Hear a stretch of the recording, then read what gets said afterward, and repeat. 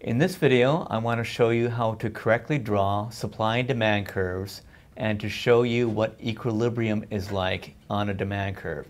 I really feel that it's important to not only identify what the curves are, but to be able to draw them.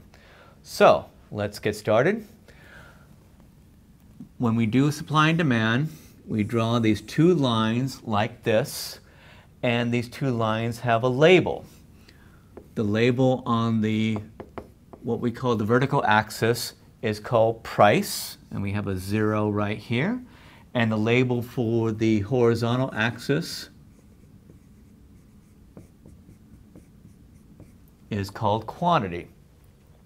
Our first curve is what's called a demand curve. A demand curve is drawn like this,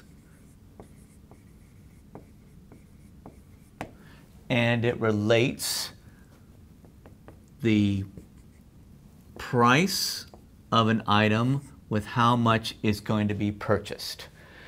And the demand curve is drawn what we call downward sloping because as the price goes down, the quantity goes up. And it's a relationship of the price to the quantity.